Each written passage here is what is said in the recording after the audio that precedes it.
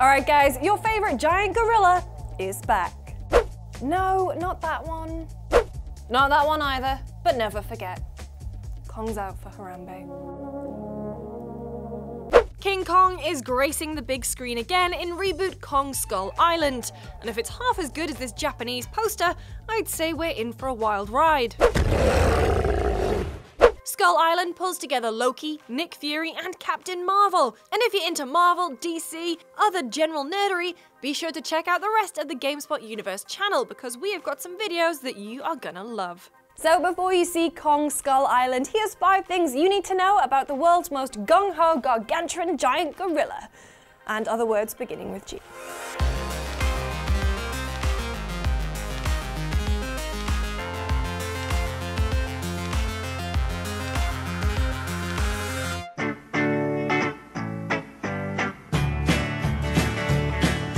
When you think of King Kong, it's typically accompanied by an early 30s aesthetic and a vision of biplanes avoiding swinging arms around the top of the Empire State Building. This time, however, things are a little bit different.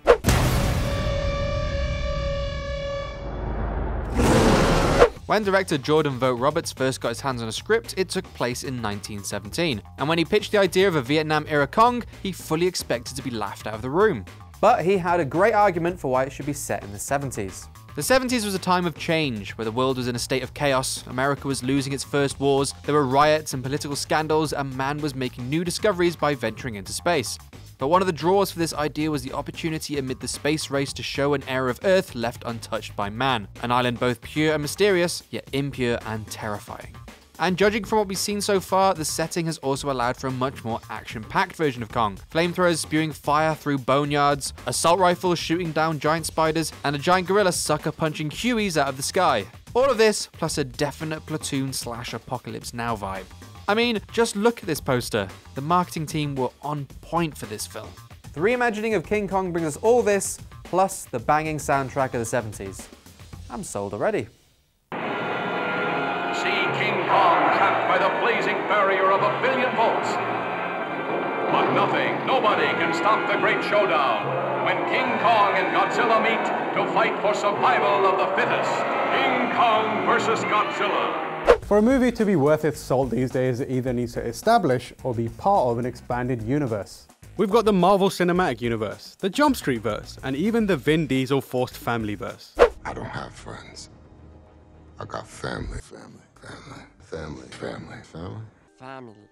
What you may not know is that King Kong's latest outing is part of the legendary studio's Monsterverse. Sure, it's not exactly a catchy title and liable to be confused with Universal's Monsterverse, but the idea has a lot of potential. Skull Island, it turns out, is the second film in a shared universe established by Godzilla, the 2014 flick directed by Gareth Edwards starring Bryan Cranston, Ken Watanabe, and a pissed-off oversized dinosaur. Legendary has confirmed plans to unite Godzilla and King Kong in a movie creatively titled Godzilla vs. King Kong. Nice one, Legendary. Why not just stick a Dawn of Justice at the end and give them both a mum called Martha?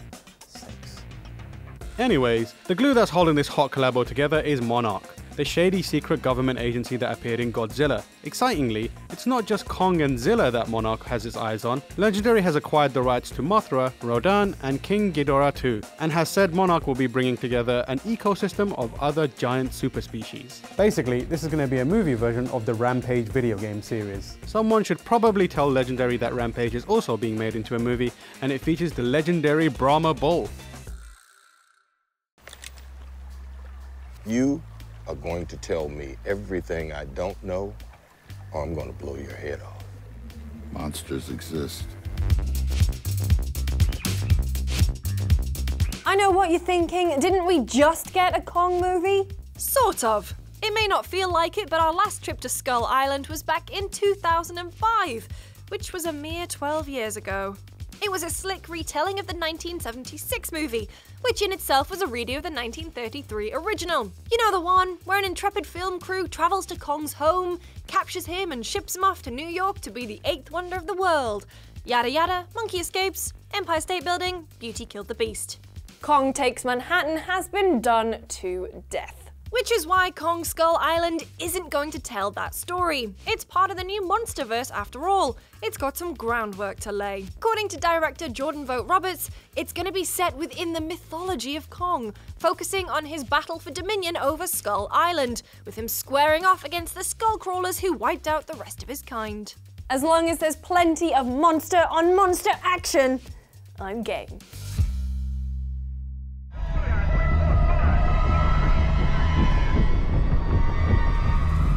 Is that a monkey? What the hell is that? Since his first appearance on our screens in the early 30s, King Kong has always been big, but he has never been this big. Except in the Japanese movies. The first version of King Kong we saw was from Marion C. Cooper, who wanted to make him between 40 and 50 feet tall. However, the animators had the final say and he was scaled to 18 feet when on Skull Island and 24 feet when taken to New York. The reason for that is unclear, but it's a trend that continued into the 1976 remake, where he ranged between 42 and 55 feet. When Peter Jackson got his hands on the franchise in 2005, Kong was shrunk back down to 25 feet to make him seem less anthropomorphic. But now it's time for a new king. In Skull Island, Kong is a whopping 100 feet tall, towering above pretty much anything you can see in Skull Island. A monkey that big leaves quite an impression. Admittedly, this might be a little troubling when it comes to fighting everyone's favorite kaiju in 2020's Godzilla vs. King Kong, since the big green lizard himself is nearly 400 feet at this point, but we will let the clever movie makers figure that one out. That's the big one.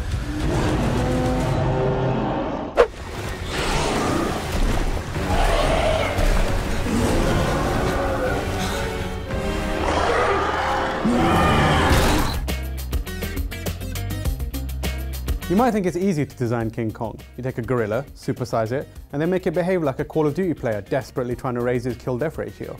But actually, a lot more thought goes into the creation of everyone's favourite upset monster than you think. Skull Island director Jordan Vogt-Roberts actually looked to animation legend Hayao Miyazaki of Studio Ghibli fame when bringing Kong and the world around him to life. Roberts wanted Skull Island to have its own vibe and ecosystem of weird and wonderful creatures, and Miyazaki's work helped him think outside of the box. The result is that we've got a cool giant water buffalo and this terrifying skull crawler. If that looks familiar, that's because it was created using this simple formula: Angel from Evangelion, plus No Face from Spirited Away, plus Cubone from Pokemon equals Skullcrawler. Needless to say, there will be plenty of fascinating creatures for us to feast our eyes on in Skull Island. Thanks for watching this week, guys. If you like this video, make sure to leave us a like or a subscribe. Or if you're feeling generous, why not both? On last week's video about things you didn't know about Matt Damon, we asked you, what are your favourite Matt Damon roles? Zero Cool's response was, Matt Damon. Nice. Meanwhile, on the website, GameSpot.com, Hot Games Love website. that place. X Deathclaw X, I'm pretty sure I teabagged him on Halo back on the original Xbox. Some more. He says that he's been trying to get on a certain late night talk show for more than a decade. Conan O'Brien. No, it's Jimmy Kimmel. Alright, cool. But his Jimmy's a Kimmel or something. Anyway, we'll be back again next week with some more cool entertainment video stuff for you. Make sure to like and subscribe and we'll see you next time. Why are we saluting?